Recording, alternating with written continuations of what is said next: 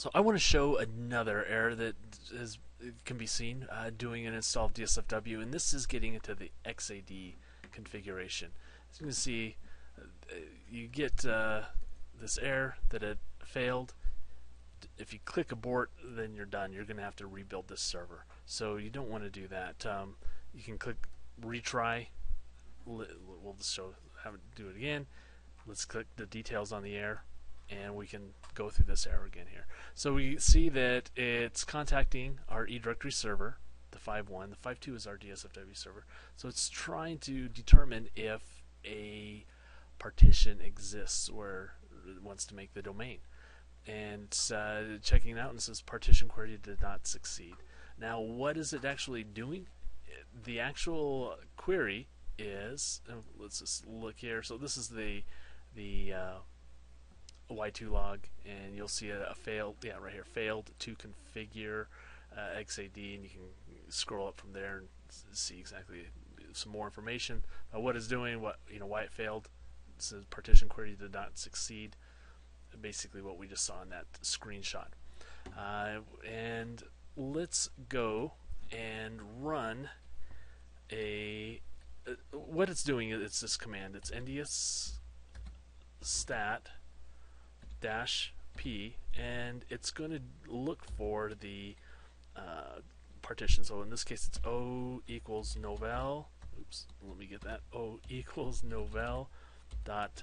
You need your tree name. T equals DSfW underscore tree, and it needs to end with a dot.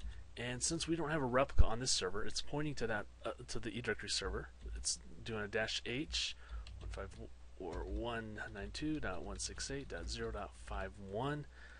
You can put the port. It's going to do 524 by default, and it's usually doing a -n. You don't have to do that if you don't want to, but it's doing it. No replicas found. So let's just move it up one. Let's try the tree.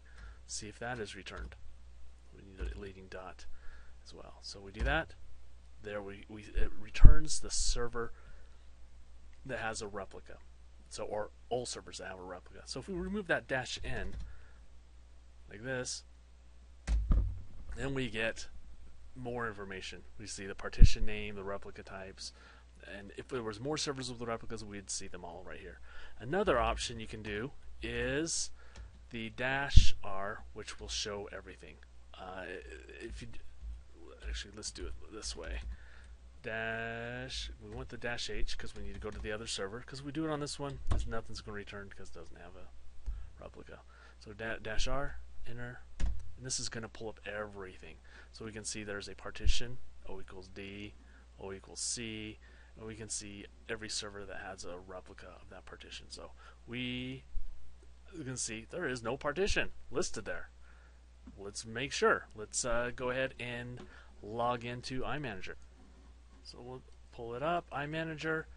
We can see, just looking right here, we're mapping to the O equals novell, and we can see it does not have the partition sign on it.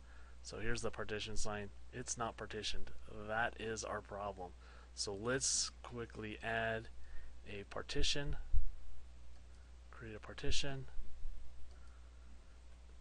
and let that run.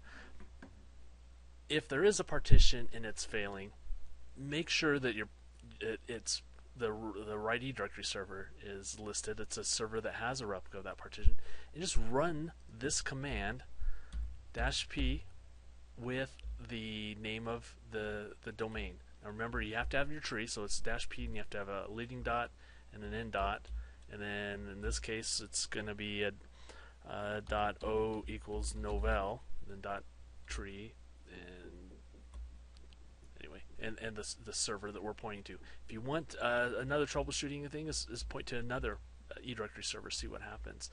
Make sure that it's the right port that's listening on that server. So we do this, and we can see, hey, there it is. The eDirectory server is now listing.